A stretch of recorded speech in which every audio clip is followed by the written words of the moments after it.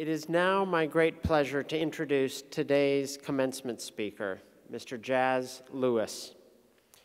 Mr. Lewis currently represents Maryland's 24th Legislative District in the state's House of Delegates, where he serves on the House Judiciary Committee.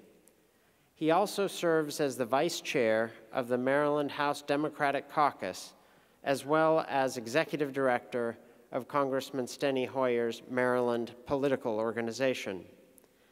A scant 5 years ago, Delegate Lewis sat where all of you now sit. He too wondered, what comes next? Boy, did he answer that question. As Dean, I not only respect Delegate Lewis, I deeply appreciate him.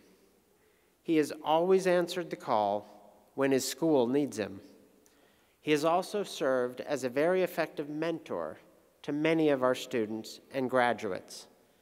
Even standing in line today, he was brainstorming with me about what more we could do to help our students plug in to the service opportunities in this county and in this state. Finally, I can confirm that Delegate Lewis's first name is spelled J-A-Z-Z, but don't you dare think of him as smooth jazz. He is one part Coltrane and one part Ellington. Delegate Lewis, the floor is yours. Well, with that introduction, right? Well, first things first, I'm a public servant, so sorry to disappoint. I won't be paying for anyone's student loans. We can set the expectations low. Sorry, wish I could though. Thank you, Dean Orr, for that kind introduction and for this honor to welcome the class of 2019. Congratulations to you all. And thank you to the spouses, the partners, the children, parents, grandparents, siblings, and friends who are here and helped our graduates reach this day. Thank you to the faculty, staff, and administration for serving as mentors, advisors, and counselors to prepare the class for what comes next. 5 short years ago, I sat where you sit now, and during my commencement, I had the great fortune of being heard by Majority Leader Congressman Steny Hoyer, who addressed our class, which was a particularly special honor for me because a week before commencement, he offered me a job. And he gave me a shout out during commencement, which was a plus. But he made a couple points that was very memorable for me for obvious reasons. I remembered them. During Mr. Hoyer's remarks, he spoke about how when he graduated law school in 1966, the minimum wage at the time was $1.25 an hour, and how that though now the national minimum wage is $7.25 an hour, in 1966 dollars, it would be equivalent to 99 cents an hour. A clear indication that wages has not kept up with costs over time. He spoke about how there were too few women and absolutely no minorities in his law class when he graduated, and that though the moral arc of the universe is long, it does indeed bend towards justice. His overarching message was that though the school had prepared you to lead, it was up to you to live out the do good challenge and be thoughtful actors in the world. My message is going to be just a little bit different. My message, in honor to anyone who's ever studied President Theodore Roosevelt, is for you all to get action. President Roosevelt was consumed with getting things done, and I believe in today's time, we need to channel our inner Teddy, so to speak. As an undergraduate here on campus, I came here at a time, and Professor Littlefield and Professor Crocker, who also taught me during undergrad, can attest to this. I was here when the recession had just hit, and I was part of a group of students that marched on the main administration building with other concerned students because of proposed tuition hikes and because we feared that non-tenured faculty would be laid off. As I'm sure many of you are aware, non-tenured faculty are more likely to be persons of color or women and can make all the difference in the world to students who are people of color or women in feeling welcome on this campus. We didn't ask for permission, we just took it. And as a result of 1,000 students showing up and demanding action, the president's office was forced into negotiating with us. Through all a continuation of direct action, majority of the faculty was able to stay and tuition was frozen so that none of us would price out of our education.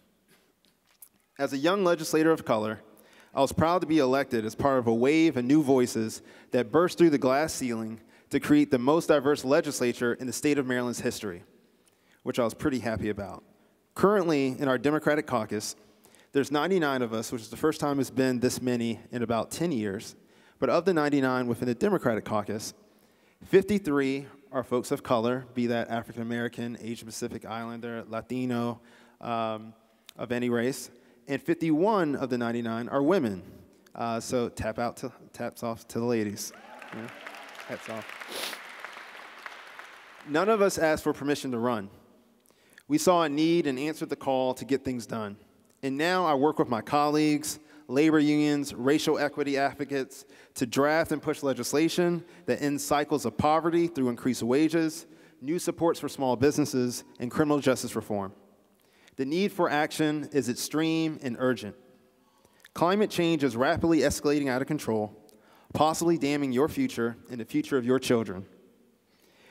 Even though the U.S. only makes up 5% of the world population, we have 25% of the world's prison population, which means that 1 out of every 3 black boys who may or may not be in this room can expect to go to prison in his or her lifetime, as can 1 of every 6 Latino boys, as compared to 1 out of every 17 Latino males. And just so you know, the fastest growing prison population right now are women of color. When Mr. Hoyer graduated in 1966, our gross federal debt was $328 billion, which in today's dollars would be about $2.6 trillion. In effect, though, today we're at over $22 trillion. While national high school graduation rates have continued to rise, readiness for life has fallen behind. As reported by the ACT, only 38% of high school graduates last year were college or career ready. In 1966, there were 2 superpowers in the USSR and the United States. And now in 2019, there's 1 primary superpower with many non-state actors and regional powers vying for positions and resources. The world you are entering as newly minted graduates is complicated. But so long as you are committed to stepping up to the plate and seizing your moment in history, you'll be prepared for it. The challenges of today require those who engage in policymaking not only to be good leaders, but good listeners, not merely to care about issues, but also to address them carefully and acknowledge their complexities. As I look out at each and every one of you and think about the promise of our generation, I see much cause for hope that reason and principle will continue to serve as your guide, be it working at the local, state, national, international, or non-governmental level.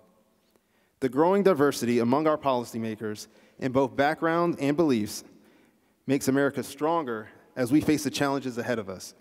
We must push back against those who would use diversity and create division or to distract us from what ails us all, which is the suffering human condition.